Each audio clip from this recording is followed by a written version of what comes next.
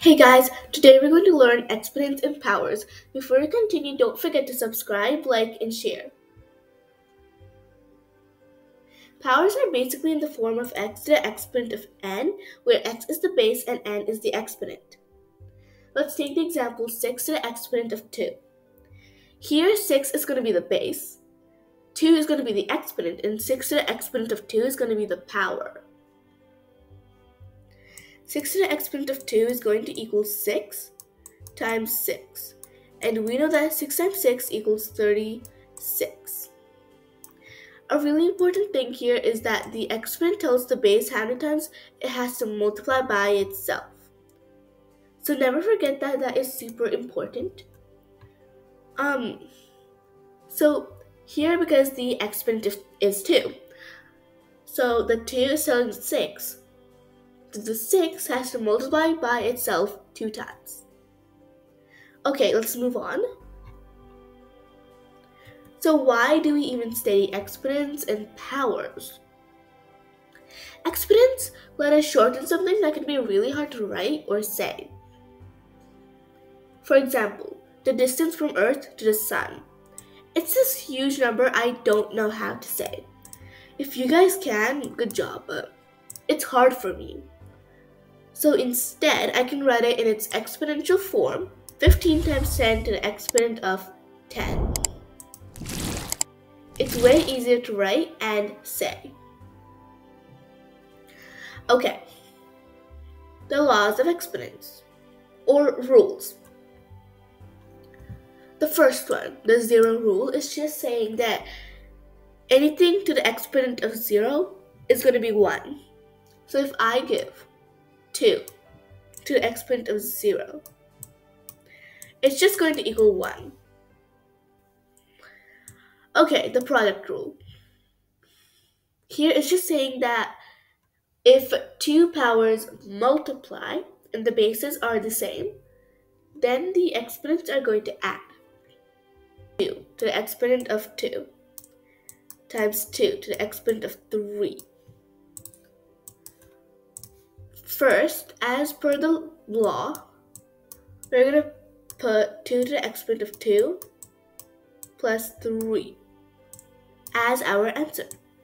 And we know that 2 plus 3 equals 5, so the answer is going to be 2 to the exponent of 5. And that is our answer. Here, do not forget that we do not multiply the bases. If the bases are the same, just leave it as it is. Let it be. Okay, here it's the same thing, except the powers are dividing, and that causes the exponents to subtract instead of add. So if I give 2 to the exponent of 6 over 2 to the exponent of 4, that is going to equal 2 to the exponent of 6 minus 4. And we know that 6 minus 4 equals 2, so the answer is going to be 2 to the exponent of 2. And there is our answer. So again, don't forget that we do not divide these bases because they are the same. So just leave it as it is. Again, power of a product.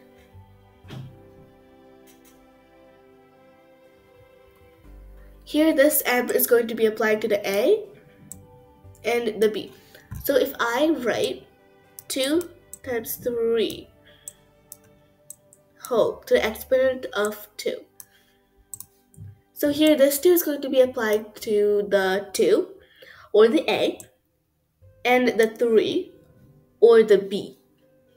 So here the answer is going to be 2 to the exponent of 2 times 3 to the exponent of 2. Okay. So that is our answer, but we can also write it another way. We can also say 6 to the exponent of 2. So how is because we multiplied the inside of the parentheses first. But this isn't the case for everything. So if I give you 2 times x whole to the exponent of 2, here the 2 will apply to the 2, or the a, and the x, which can be the b. So the answer should be 2 to the exponent of 2 times x to the exponent of 2, as the law or rule says. But we cannot do 2x to the exponent of 2. That is just wrong. It's if x, so if I wrote 2 times 3, which was my previous question, 2. Here, we could do 6 to the exponent of 2. Here, we can do the inside first. But here, we don't have a choice to in the top one. So, we would rather just follow the law rather than doing the inside of the parentheses first. Okay. Again, the power of a product. Here it's the same thing, except the a and the b are just dividing, or the bases. So here, if I gave 2 over 3 whole to the exponent of 2. So here the 2 is going to apply to the numerator and the denominator. So here the answer is going to be 2 to the exponent of 2 divided by 3 to the exponent of 2. And that is our answer. Simple, right? Here, all this is doing is that the exponents are going to multiply. So if I write 2 to the exponent of 3 whole to the exponent of 2. So here these two are going to multiply. So I'm going to write 2 to the exponent of 3 times 2. And we know that 3 times 2 equals 6. So the answer is going to be 2 to the exponent of 6. And that is our answer. Okay, now negative exponent. Here, all this formula is doing is getting rid of the negative in the exponent to a positive.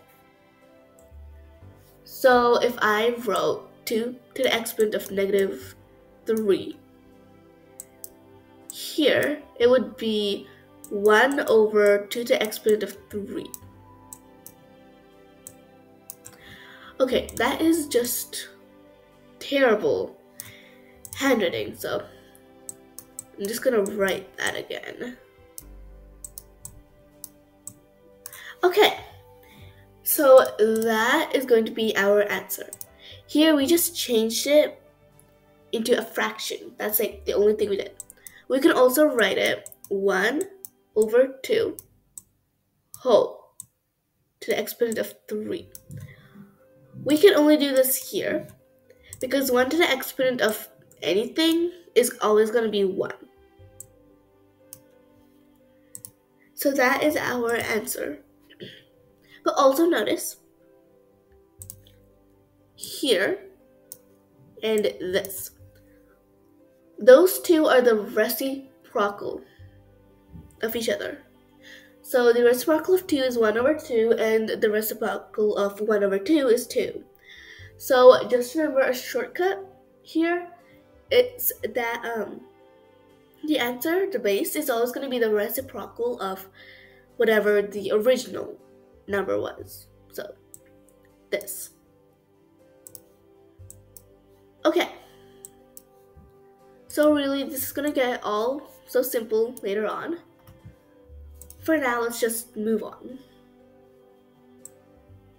Here, it's saying 0 to the exponent of 0 is going to be undefined. Okay. Here, it's saying If the bases are the same, the exponents are going to be equal. So if I gave 2 to the exponent of 3 equals 2 to the exponent of x. So what I like to do is make a little chart. 2 equals 2. 3 equals x. So here, 2 equals 2. So the bases are the same. Since the bases are the same, this has to be the same. And so this is going to be our answer.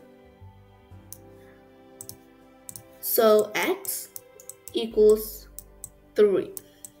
That's our answer.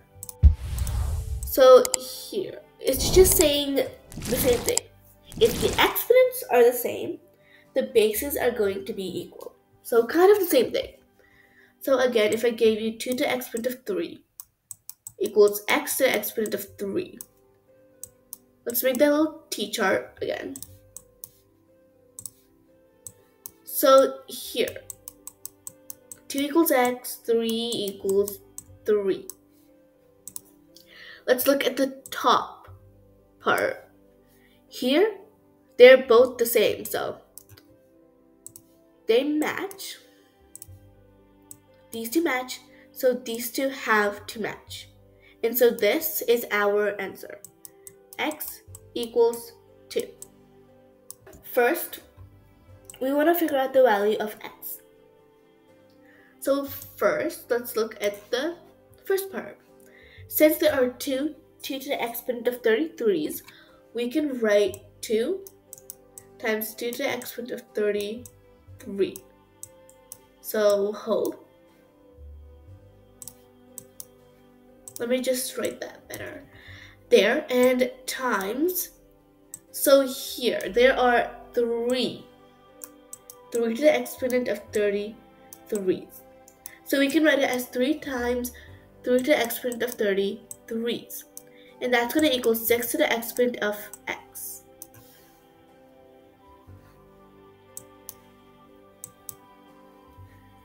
Okay. Here we can use the product formula. So here, since the bases are the same,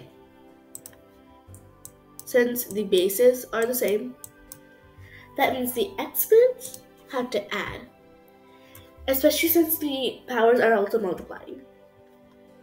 So here's going to be 2 to the exponent of 1 plus 33 times 3 to the exponent of 1 plus 33. And that equals 6 to the exponent of x. And now we know that 1 plus 33 equals 34. So we can say 2 to the exponent of 34 times 3 to the exponent of 34. And that equals 6 to the exponent of x. Now here, we can use the formula a to the exponent of m times b to the exponent of m equals ab whole to the exponent of m. So here we can say 2 times 3 whole to the exponent of 34. And that equals 6 to the exponent of x. So now here we can do the inside of the parentheses first. So let's do 6 to the exponent of 34, since 2 times 3 equals 6, right? And that equals 6 to the exponent of x. First here, make that little t-chart thing. So 6 equals 6. 34 equals x. Here, the bases are the same, so the exponents have to be equal. So here the answer is going to be x equals 34. And there is our answer.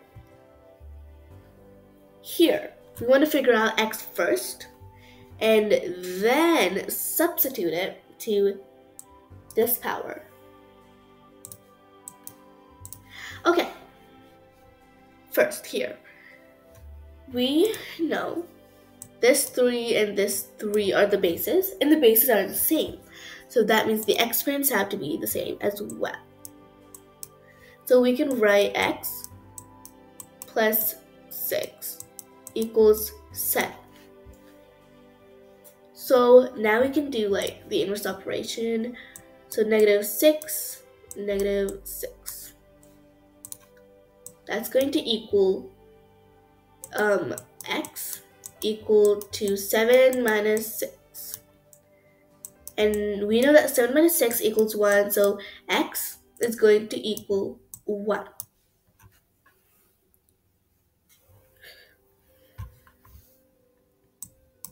Okay, let me just fix that x. Okay, there.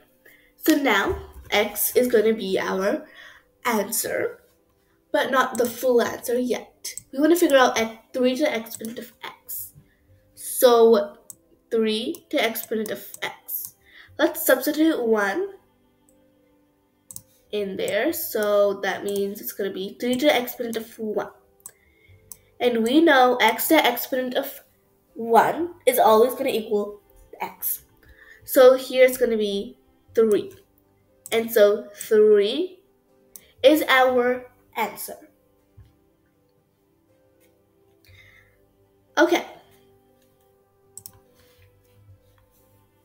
So we can say 4 to the exponent of 3, x minus 2 equals 4 to the exponent of 3.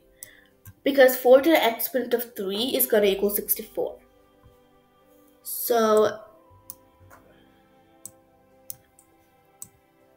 now, since the bases are the same, the exponents have to be the same. So these exponents have to be the same. So just going to write that again. 3x minus 2 equals 3. So now we want to get this -2 to this side. So let's write +2 plus 2. The inverse operation for negative is positive. So it's going to be 3x equals 3 plus 2. And we know that 3 plus 2 equals 5. So 3x equals 5. Then x is going to equal 5 over 3. And that is our answer. And that is it for today. So again, practice makes perfect. Thanks for watching my video.